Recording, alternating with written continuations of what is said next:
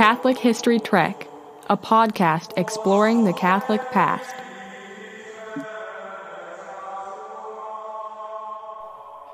Okay, stop me if you've heard this one before. A Dominican, a king, and a nobleman walk into a bar. Well, actually, they didn't walk into a bar, but they each had a vision of the Blessed Virgin Mary, and together they started a religious order. That vision is known as Our Lady of Ransom, and the religious order is the Order of Our Lady of Mercy.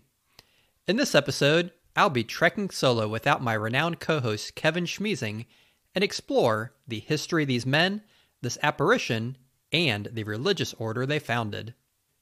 By the early 8th century, the Moors had invaded and conquered much of the Iberian Peninsula, in what is present-day Portugal and Spain. Their advance had been essentially halted at the Pyrenees, with Catholic armies and resistance driving them out of France and staving off their control of the northernmost bit of Spain.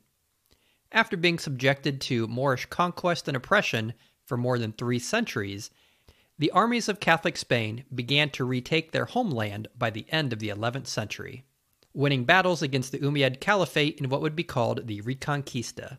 By the end of the 12th century, the Spanish had retaken the northern half of Spain, including the kingdoms of Leon, Aragon, and Castile, while the Moors still controlled the southern half of Spain in what they called Al-Andalus.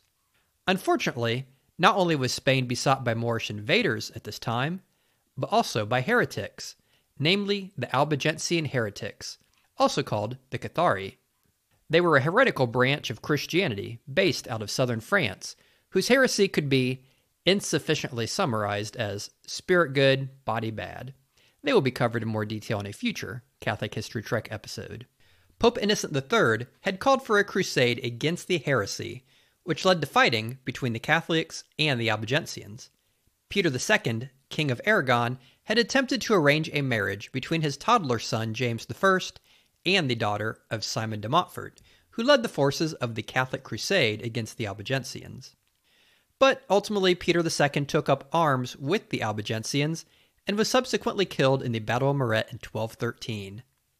After the death of King Peter II, Pope Innocent III intervened on behalf of James, preventing Simon de Montfort from using the toddler for political gain, but instead, the Pope entrusted James to the care of the Knights Templar at Mouzon in Aragon.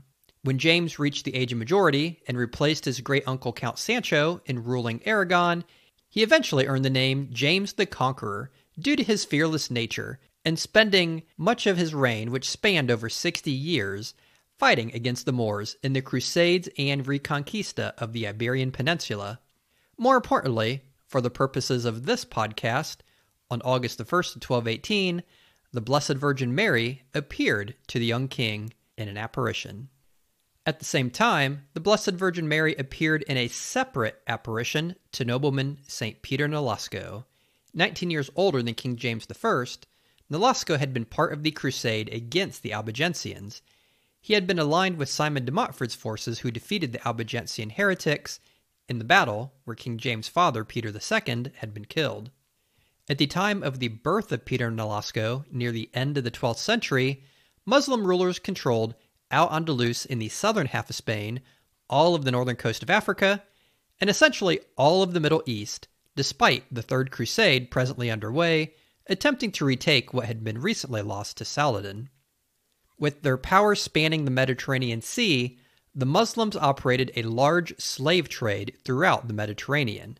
Christians along the coast of the sea and in Spain were often subject to slave raids, in which they would be captured, imprisoned, and sold into slavery.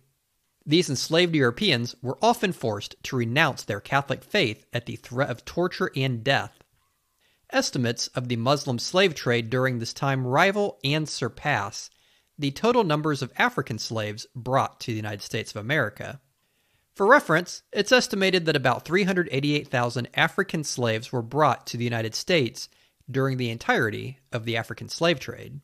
By comparison, a very conservative estimate of the number of Christians seized in combined Muslim slave raids in the Mediterranean Sea and Black Sea during the centuries of Muslim-run slavery would be 3 to 5 million, with actual numbers likely around 5 to 10 million.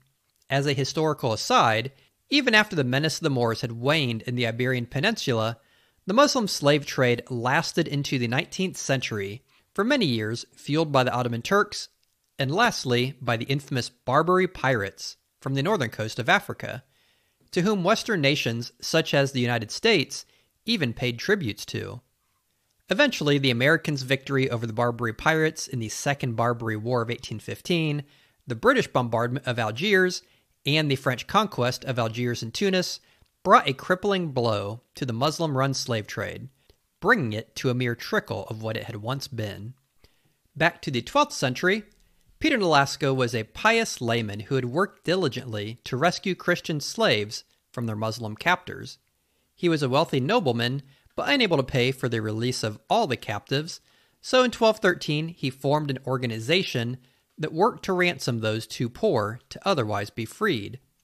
15 years later, the Blessed Mother appeared to him in a vision, informing him that it would be pleasing if he were to form a religious order for the purpose of freeing the Christians from their Muslim slave masters. The following day, Peter Nolasco hastened to inform his confessor, Saint Raymond of Penafort, about the vision, only to discover that Saint Raymond of Penafort also received the miraculous apparition of Our Lady, appearing to him with the same counsel of establishing a religious order to free captive Christians. Raymond had been a famous professor of canon law at the University of Bologna who gave up his worldly honors to enter the order of preachers, or Dominicans, recently established by St. Dominic when he had this vision. The apparition which all three men, the Dominican, the king, and the nobleman, saw is known as Our Lady of Ransom, and soon the three men converged and set about to establish the religious order, as instructed in the vision, for the purpose of redeeming captive Christians from their Muslim enslavers. The Order of Our Lady of Mercy, better known today as the Mercedarians, was established in 1218 and approved by Pope Gregory IX in 1230. Gregory IX gave them the rule of St. Augustine to guide them, and white habits as a reminder of the purity of the Blessed Virgin Mary, whose patronage they were under.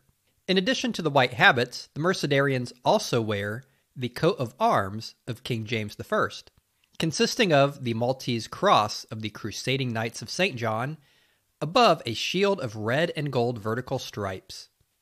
In addition to the traditional three vows of chastity, poverty, and obedience, the Mercedarians also took a fourth vow, which was to offer themselves, if necessary, to remain in captivity until ransom could be procured for the liberation of Christian slaves. St. Peter Nolasco served as the first superior or commander general of the order. Estimates vary for how many Christian slaves were ransomed from the Muslims by the Mercedarians.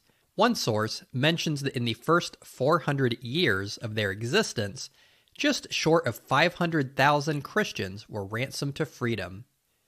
The scourge of Muslim piracy and slave trading was so rampant that the Mercedarians were not the only religious order established for the purpose of ransoming Christians captured by Muslim pirates. Founded in 1198, the Order of the Most Holy Trinity and of the captives, known as the Trinitarians, were also active in this work of freeing Christian slaves. From their founding in 1198 to 1787, so 600 years later, the Trinitarians were said to have ransomed some 900,000 Christians to freedom during that time. Even St. Vincent de Paul had been captured as a slave by Muslim slave traders from the coast of North Africa before escaping a few years later. It's said in the last 20 years of his life, his religious order ransomed 1,200 Christian slaves to freedom. Upon their founding, the Mercedarians consisted of both clerics and lay knights, with the knights forming a large chunk of the order's members. But a century after their founding, Pope John XXII approved a military order in Aragon, Our Lady of Montesa, which many of the Mercedarian lay knights joined, shifting the composition of the Mercedarians to ordained clergy. Although a women's third order remained part of the Mercedarians, as did a reform group started in the early 1600s, known as the Recollected or Discalced Mercedarians. Not only did the Mercedarians admirably and successfully labor to free the bodies of Christians from the physical slavery of the Mohammedans, they also labored to free the souls of Christians from the spiritual slavery of the devil too. And today, the focus of the Mercedarians is on the spiritual slavery, be it sin, social, political, psychological, or drug-related. Mercedarians can be found serving in jails, impoverished neighborhoods, hospitals, and engaged in educational activities. Today, they're located in 17 countries, and in the United States have locations in Ohio, New York, Pennsylvania, and Florida. Not including their sainted founders, St. Peter Nolasco, or the Dominican, St. Raymond de Penafort, the order has produced 9 saints and blesseds. Of these, perhaps the best known is St. Raymond Non-Natus. Raymond was called Non-Natus, which is Latin for not born, as he was delivered by cesarean section when his mother died in childbirth. Raymond succeeded Peter Nolasco as the chief ransomer and set about to fulfill the goals of the order. In Valencia, he ransomed 140 Christians from slavery, and then he set out for North Africa, where he ransomed another 250 captives in Algiers. In Tunis, when his money ran out, in keeping with the fourth vow of the order, he surrendered himself as a hostage in exchange for 28 Christians. When it was learned that he had converted several Mohammedans through his preaching, his captors bore a hole through his lips with a hot iron and padlocked his mouth shut to prevent him from preaching, which can be seen in the Vicente Carducho painting Martirio de San Ramon Nonato, found in the Prado Museum in Madrid, Spain. After 8 months of captivity, St. Raymond was ransomed by his order and he was returned to his native Spain. He was appointed a cardinal by the Pope upon his return, but died the next year. In 1657, he was canonized, and today, Raymond Non-Natus is the patron saint of expectant mothers and midwives. The feast of Our Lady of Ransom is September 24th, which is also the date this episode is being recorded. When the Muslims were sailing the seas, capturing millions of Christians to be sold into slavery, the Dominican, the nobleman, and the king would have been praying and assisting at the holy sacrifice of the Mass in the Church's historic language of Latin. And so, in this historic language, we pray for the release of all Christians either unjustly enslaved by physical captors or enslaved by the spiritual bondage of sin. Gloria Patri et Filio et Spiritui Sancto, sic ut erat in principio et nunc et semper et in saecula saeculorum. Amen.